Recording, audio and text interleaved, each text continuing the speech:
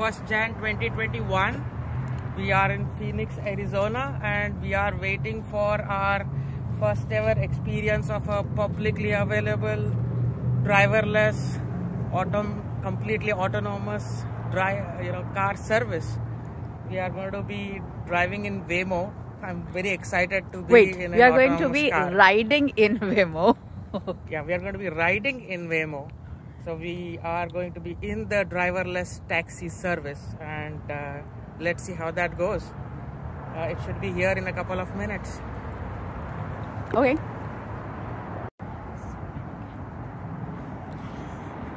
I think our car has arrived.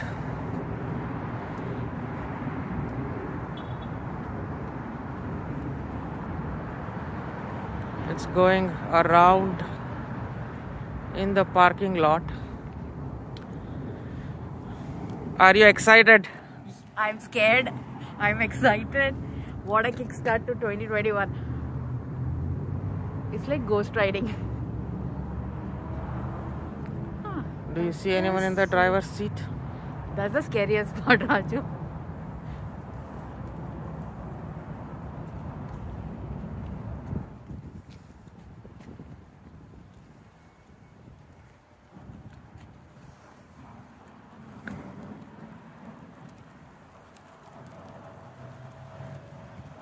That was smooth.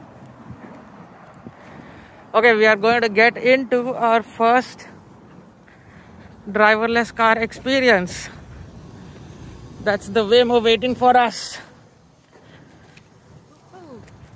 Let's get in. Unlock.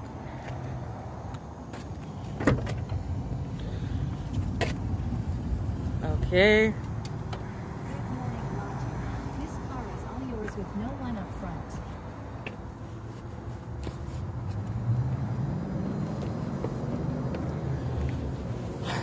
Message to दिख गया. Good morning, Raju.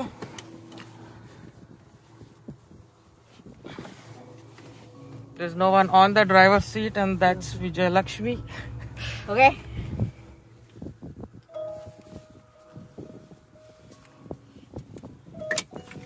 I hit the start right button. Doors are closing. Let me wear the seat belt. Heading to back East Bagels. Please make sure your seatbelt is fastened. For any questions, press the help button to speak with a rider support agent. Okay. The car is automatically driving out without a driver from the parking lot. It's finding it hard to locate the exit. It's going around in the parking.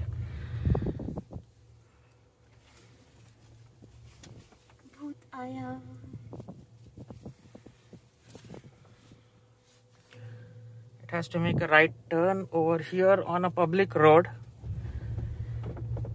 So this is an interesting ride because now this is completely public service that's available only in the Phoenix metro area.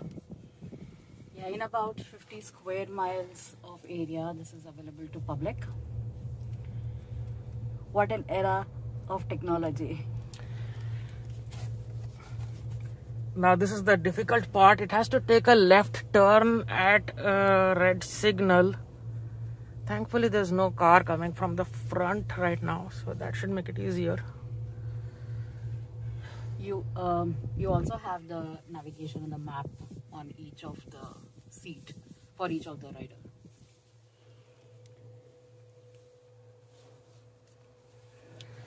I've never been so excited about any man-created technology before, or at least in the recent times. So this is really fascinating. Sweet. That was very seamless. Speaking of speed,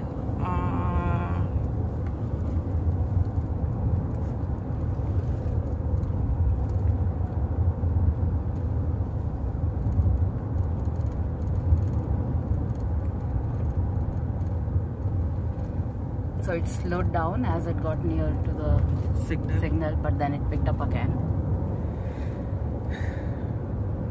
It's using a combination of LiDAR, which is light-based technology, radar, which is radio signals based, and cameras. So it's a miracle that's going to drive the future and literally drive. It's not miracle. I think it's more of intelligence. People like us have written the code, have written the software, have invented a lot of new stuff, put together this stuff to get this going. So it's sticking to the right lane for now.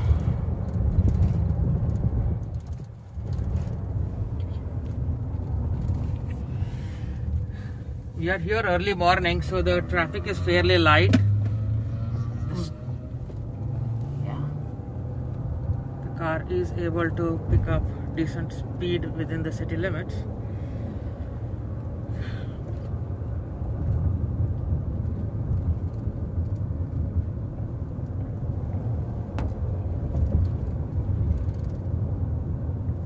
So this is a Chrysler Pacifica car, which is more like a minivan that is fitted with Alphabet's Waymo driving capability. Okay, this. Arriving shortly at your drop-off. Please keep your seatbelt fastened until we reach your drop-off, and remember to take all your belongings. Okay, that's a message. We booked a short ride so that it's easy for us to experience how this is going to be. So somewhere behind on our way, the speed reduced as it got into the school zone from 45 to 35 miles per hour, and that shift was so like seamless. Look at the distance it is standing away from the other car. It's still at the red signal. The signal has turned green and the car has started moving again. And this is a lot of fun. Now I trust Google. Actually, Alphabet.